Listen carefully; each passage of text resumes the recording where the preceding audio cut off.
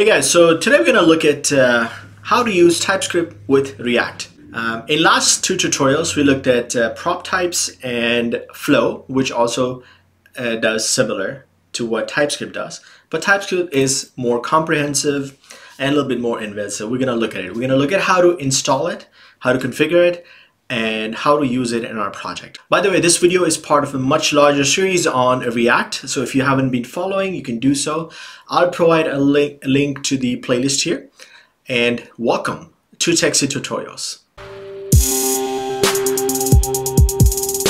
All right, so let's get started here. Let's say if you want to add TypeScript to your React project, there are multiple ways to do it. The first way is you create a React project and then configure your project to use TypeScript, right? And it's a little bit longer way of doing it, but we're not going to do that. There is an easier way of doing it. If you create your project using Create React App, it has built-in functionality to configure it for TypeScript, and it's very easy.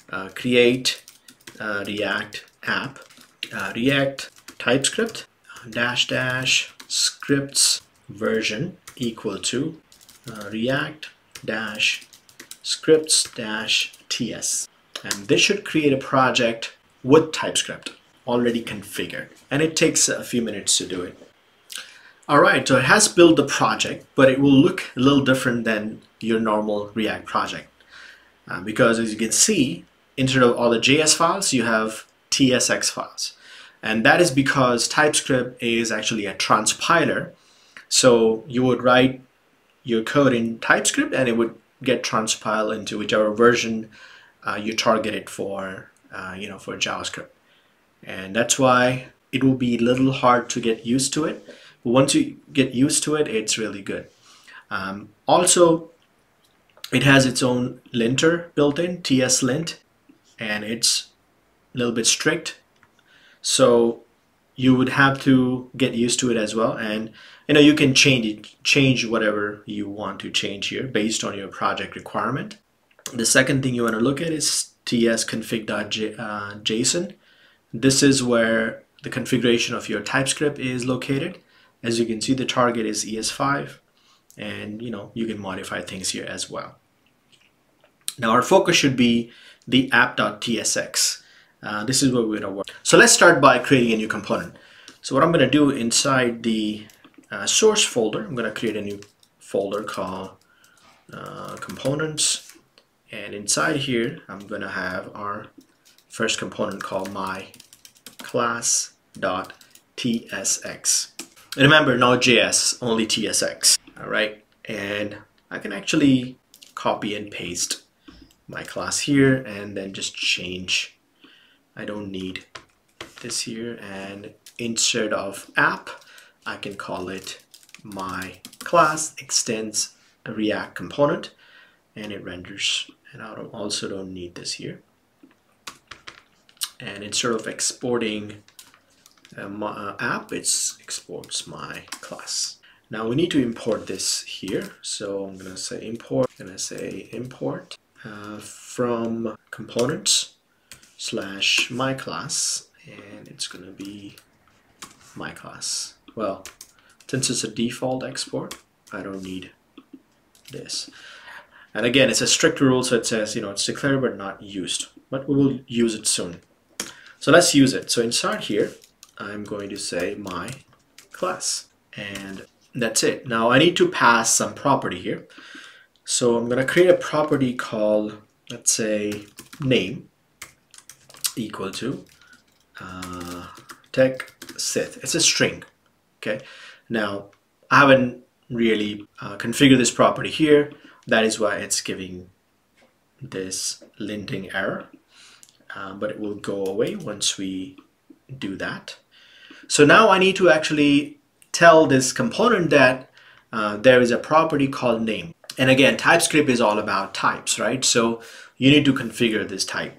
So for that, there is an interface. So you would say, and as soon as I create, I want to export it, interface, and the name of the interface would be, let's say, my class props, and it will have name as type string, and you need to have a semicolon. It's a little different than regular objects, okay?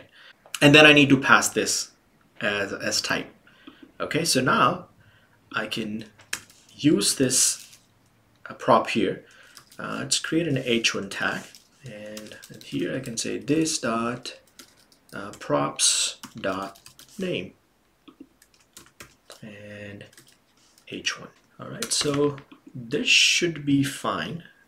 And as you can see, the error goes away here. But when you compile it, it might be a little different situation. So I'm going to say npm start. All right, it failed to comply because, again, because it's much stricter. So it will, for example, it says app.tsx. It needs, oh yes, here it wants single quotes. So that's why it's complaining. All right, so it has compiled, and I can see the text here. Great. Now I can create another property here called isMarried. Is married equal to. Now in a typical JavaScript, you can leave it like JSX, you can leave it like this and it's fine. But here, because of the TSX, you have to do it like this. You need to do it properly. You cannot just do isMarried. And then here we can use this. And I can say is married, and this should be type Boolean. Okay, and that should satisfy. Well, there is a one problem, missing semicolon, so I have to have a semicolon here. I keep forgetting because it's a little different than regular objects. Also, this name, it's mandatory right now, but I can make it non-mandatory. But I need to provide some sort of default value, right? So you can do using static keyword. So I would say public static and default props, and it should be partial because I'm not going to provide all the props, and it's this guy, so equal to this. So here I can provide a default value for name, and this would be, let's say, call it TechSith. All right, so now it has a default value. So I can actually remove this name from here and it should work, but I need to make my name optional because still it says mandatory, so it would enforce it, and that's why I'm still getting the error.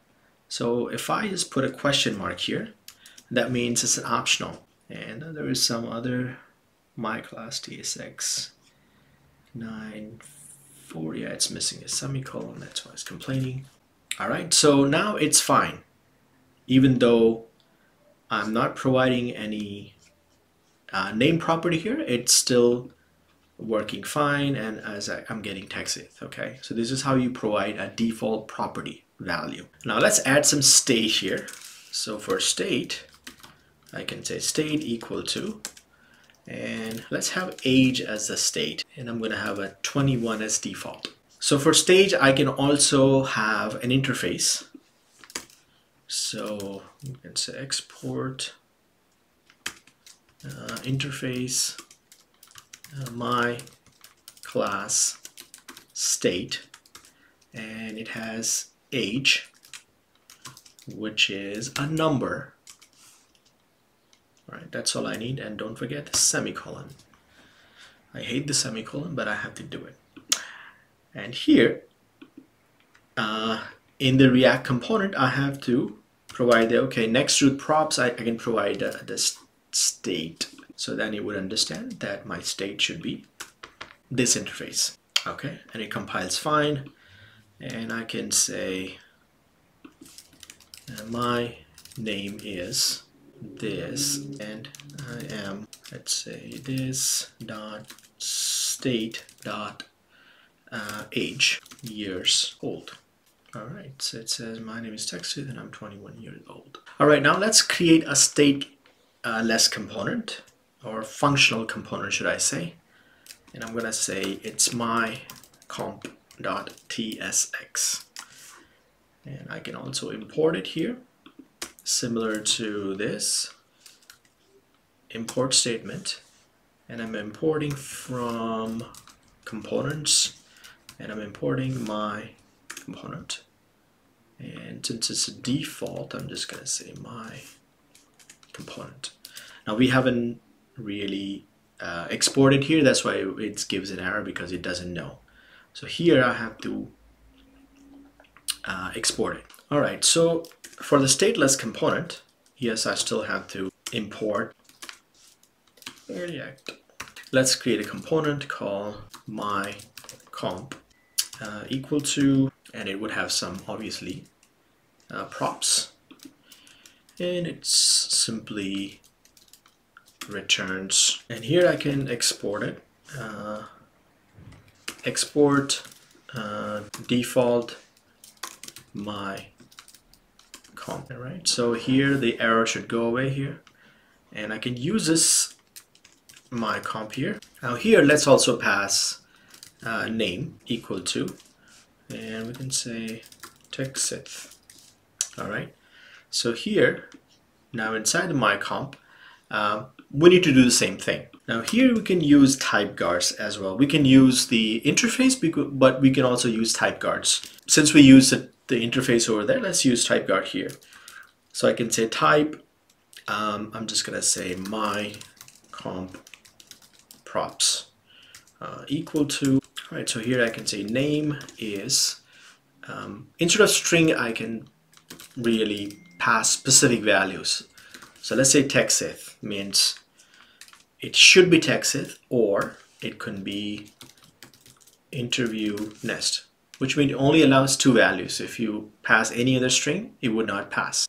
And here I can use those values, h1 and props dot name. And I can use this my props here, and instead of that weird way, I can just simply use it like this. And what else? It's giving some error, app.tsx here, app.tsx for, oh yeah, this should be single quotes. As I said, it's very strict because of the linting, and my component has some semicolon missing, this right here, and I think it will complain about this as well. So let's add it here. Complains about this white space. Oh, and it's also complaining about this semicolon. So many things.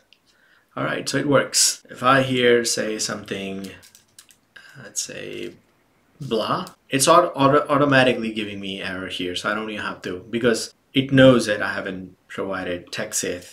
If I say interview nest, then the error goes away. By the way, interview nest is my second channel if you don't know about. Let's have is married, it's Boolean. Let's say if I have a property called kids, 2 kids or 4 kids, that's the requirement. Lived in, and I can say California or Arizona, and I can make it actually optional. If I did this way, then it would not complain. Okay, right now it's complaining because I haven't really provided all other properties, so let's provide it. Is married and kids. Is married equal to, let's say true, and kids equal to, let's say 2. It satisfies all the requirements. So these are some basic techniques in TypeScript. There are way more to TypeScript than this, and you can explore by yourself. My objective was to give you a little insight on how to install it, how to configure it, and how to get started. So this is how you get started. And I hope you learned something from this tutorial. And if you did, please like, subscribe, and provide a nice comment. And don't forget to like. And you can support this channel via Patreon, or you can translate this video for me. Provide the information in the description. And thank you.